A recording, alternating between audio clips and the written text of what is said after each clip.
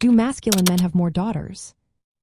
If you've ever wondered whether the masculinity of a man influences the sex of his children, you're not alone.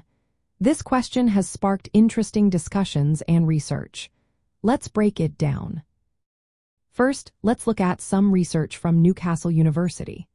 A study published in the journal Evolutionary Biology found that the sex of a child might be influenced by the father's genetic makeup.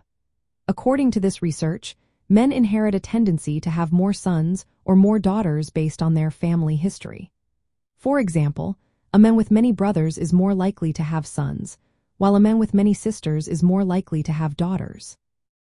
However, this research does not directly link masculinity to the sex of the children.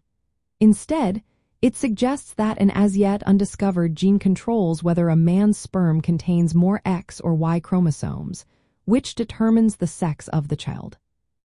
Another study looked at physical and behavioral differences between parents who produce sons and those who produce daughters. This research found that women who predicted they would have a boy were more dominant and less sociosexually restricted, while men who predicted they would have a girl had higher levels of estradiol, a hormone associated with feminine traits. However, this study also does not provide a direct link between masculinity and the sex of the children. In summary, the current scientific evidence does not support the idea that masculine men specifically have more daughters. The sex of a child is more closely tied to genetic factors and the balance of X and Y chromosomes in the father's sperm, rather than the father's level of masculinity.